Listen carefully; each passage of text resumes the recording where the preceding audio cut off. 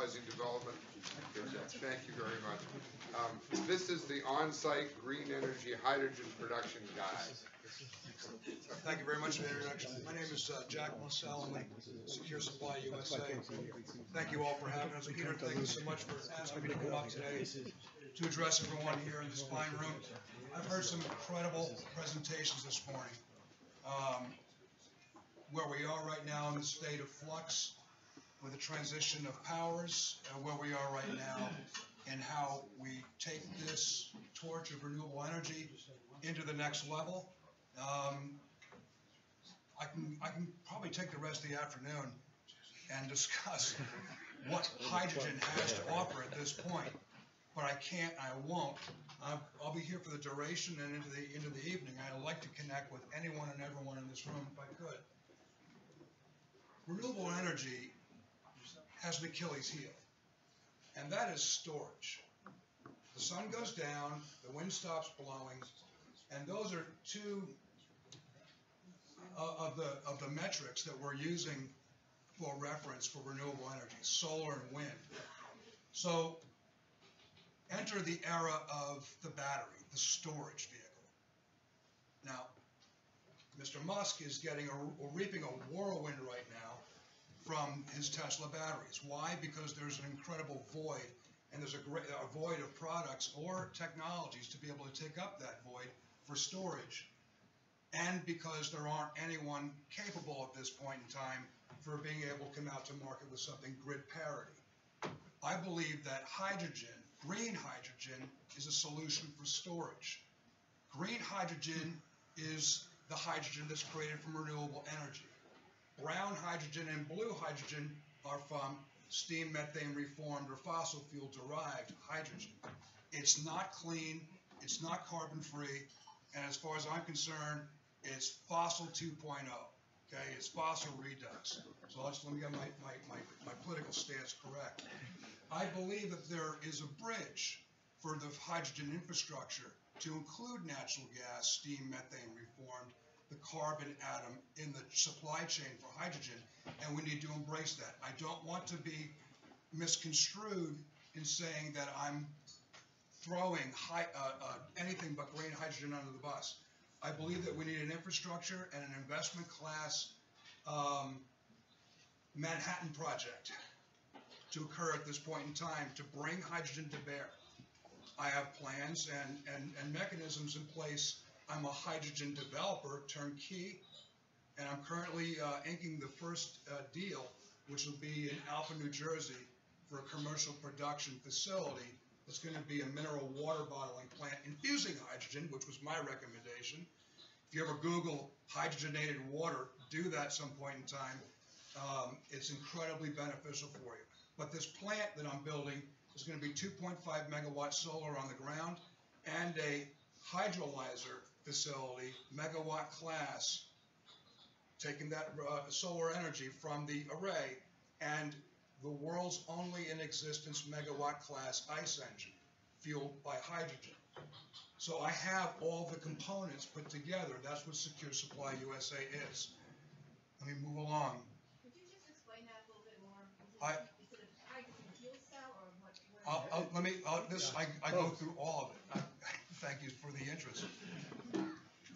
This is the arrow up or arrow to the right? Yes. So I'm saying that a secure, inexhaustible, carbon-free energy supply with megawatt scalability is what I'm talking about here. I've got a compartmentalized, modularized, scalable, carbon-free megawatt class, drop-in ready, value add to the investment class asset portfolios for anything renewable. Wind, geothermal, solar, hydro. So I'm going to speak largely in just broad brush terms for solar and wind, mostly solar, because there's ITC with solar, there's SRECs in New Jersey specifically. Shame on New York State, by the way, for not having an SREC. I'll say that. New York State and California, two most progressive states. Connecticut's not far behind, neither is Massachusetts. This is ground zero for renewable revolution. We should be doing more about SRECs in New York State. We should also be following Canada's lead with that carbon credit, monetizing carbon. Okay, that's what's going to bring ROI and long-term revenue to bear. A renewable sustainable energy supply for a green H2 decentralized prime power infrastructure. I am talking about leading out with a national plan.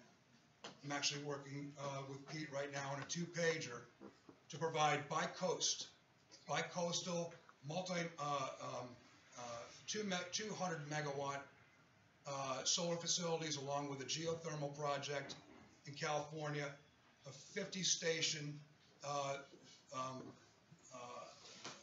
hydrogen refueling station, 25 on the West Coast, 25 in the East.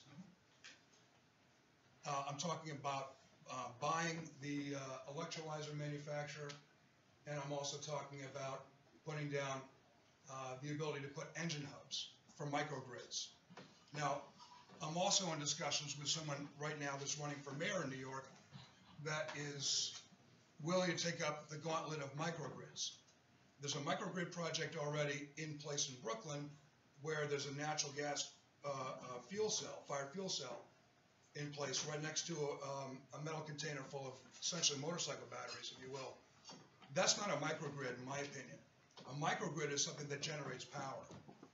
What that is that's a 4 to 6 hour battery. And if another superstorm comes across, because we're in the age now of global weirding, and it will, then you've got, the first thing that Con Ed's going to do is shut down the natural gas supply, so you've got 4 hours, unless you've got storage of gas. I plan on putting a multi 100 megawatt facility solar array in New Jersey, possibly in Massachusetts, again, because of the SREC, and use 100% self-consumption, create hydrogen gas, and I've got a virtual pipeline of tractor trailers to pressurize high pressure hydrogen delivered safely for pod refueling for these microgrids. I could also do individual commercial applications behind the meter or in front of the meter. I can buffer the grid. I'm grid agnostic. Secure Supply USA provides a cost-efficient, sustainable, renewable energy supply for green hydrogen. We provide prime power electricity generation that is fully secure, grid agnostic, and provides a closed loop for localized and decentralized energy. A reliable microgrid, megawatt scale, ready for deployment anywhere in the world.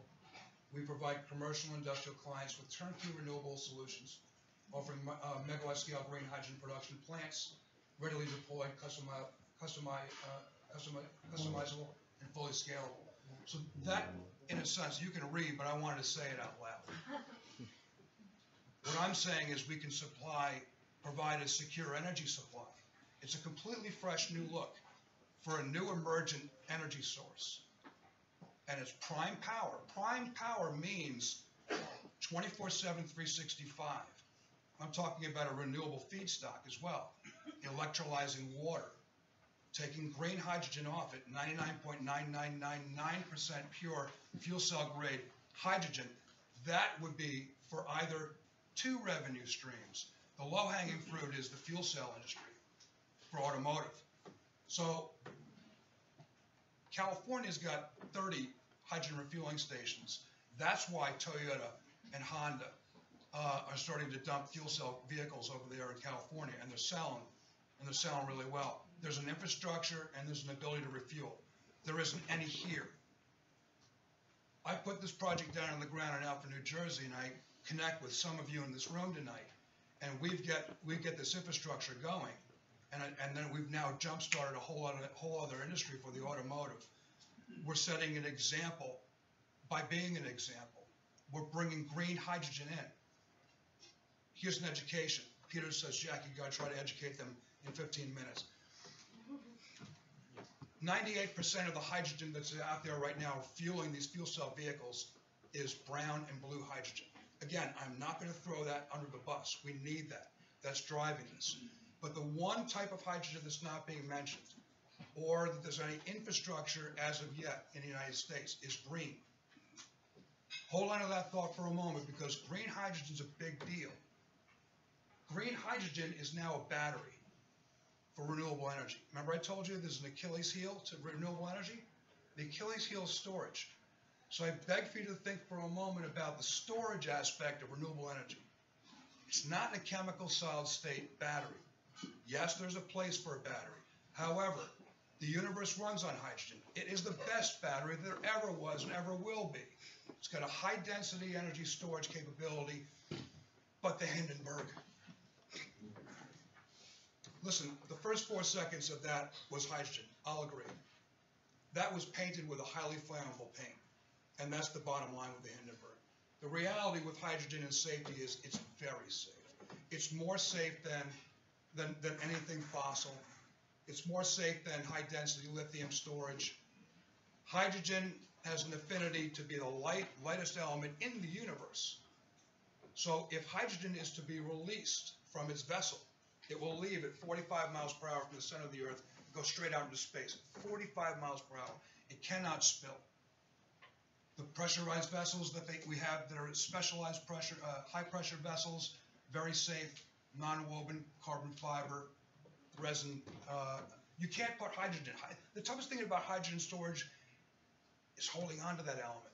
If you put it inside steel, something called debrittling happens. It's such a small element, it'll actually find its way through the lattice work of the steel molecule and make that weak. Hydrogen is very, very cool. We're destined to bring hydrogen. Thoughts? These are points I've already brought up. I know we're stressed for time, so I'm going to try to compress. But I've said, and I want to make this point very clear, green hydrogen is very important from this point forward for anyone in this room, for your education purposes. Green hydrogen must come out. Green hydrogen is done through electrolysis from water, and either grid tied or renewable energy. So having the capability to do megawatt class green hydrogen is not something anyone in the world has been able to do right now to any good effect. I believe our company probably owns the next 3 to 5 years to be able to roll this out before other competitors come in and electrolyze water at the megawatt scale. But I have something a little different. I also have a megawatt class ice engine that's fueled by hydrogen. All of my components are made in the United States. All of my components are made in the United States. So we are Secure Supply USA. The moniker is a secure supply of energy for the United States of America. I want to make New York City ground zero for us with microgrids, in a good way, ground zero. And I want to take green hydrogen to the next level. I want to put it on the ground. I'm doing that myself with a privateer. But I could have done it a lot easier if I had the ears of some of you. Some of the presentations I heard this morning about project finance and debt and equity, and Deloitte talking about the refined metrics of looking at where these indices are for finding out where profitability is. All of this, I believe the rising tide with hydrogen is going to raise a lot of ships. It already has with renewable energy. Fossil 2.0, drill baby drill. I don't believe we can afford to let that happen. The millennials that spoke this morning, the representative for the millennials, we have this as a legacy now to carry renewable energy forward to a greater extent with greater efficacy. And I mentioned in the last part, what I'm talking about is evolutionary. No, it's not. It's revolutionary. And we really need to be the stalwarts here, and we need to lead with our capital. I'm rolling, Pete. Fuel cells, as I said before, are also not ready for prime time. And I don't want to throw fuel cells under the bus, but megawatt class pure hydrogen fuel cells, very expensive and they're very temperamental. If you fuel them with something that's not pure, they will fail. And if they fail, and they're going to fail big, it's going to be so. My solution to this is the megawatt class ice engine. Right? Now fuel cells are coming up, and we're working it out. I do not want to be misrepresented in thinking that I'm anti-fuel. I love fuel cells. I believe there's a place for the solid-state chemical battery, and I believe there's a place for the fuel cell as well. But I'm bringing something out that's brand new, which is the megawatt class ice engine. So I've said before that we're talking about microgrids. So when you think about hydrogen, you're thinking about fuel cell vehicles. It's not just about fuel cell vehicles anymore. Green hydrogen, it's not your mom and pop's hydrogen. That's always ridiculous. How did that come out of there? But the bottom line is we can do prime power. We can do megawatt class microgrids, behind the meter, grid tied. It's grid agnostic. Great for islands. Gentleman was talking about with the wind turbines. Long Island is definitely an island. We should talk about bringing microgrids to Long Island. Renewable energy, by the way, solar, for example, can do supply and delivery. It can't do supply, delivery, and demand. This is what hydrogen can bring now. Renewable energy will be able to do supply, delivery, demand, and storage. And the feedstock is renewable, carbon-free. So this can take the addition of green hydrogen to renewable energy can make a renewable energy resurgence and a revolution and become profitable again. Some solar farms are not profitable at this point in time. They're throttled. Their ROI is throttled. Why? Because the PPA from utility will throttle them. How many states have shut down massive assets of renewable energy? I'm stressed for time, I imagine. I'd like to talk more. It's way over. We're bumping up against lunch. We have one more speaker, so I'm going to ask you to finish this. That's the one-line side profile. Yeah, leave it there. That's what the module looks like. The same technology vendor that I use is supplying the space station and Virginia-class subs. Only now, for the first time, has given us the ability, my company, to come out and put this in the commercial sector. That's what the size and the scale of the component looks like. That's holding the electrolyzer. There's another container that holds the compressor, and there's an engine container that's just next to it. It's completely scalar. I can do up to 500 megawatt. This is the smart reporting software that's on it. I'll use global satellite technology. My office will know where every single project is 24/7, 365. We also have the ability to do refueling stations. So I'm offering a turnkey solution for hydrogen production. Virtual pipeline delivering, those are one of the pods that'll replace our microgrid for fuel. That is, ladies and gentlemen, the world's first megawatt class hydrogen fuel ICE engine. That's a big deal. This is what an engine hub looks like with many ICE engines. So I can do a 50 megawatt, 500 megawatt if need be, but say, for example, 50 megawatt engine hub fueled by hydrogen. Thank you. Thank you. Our last speaker before lunch.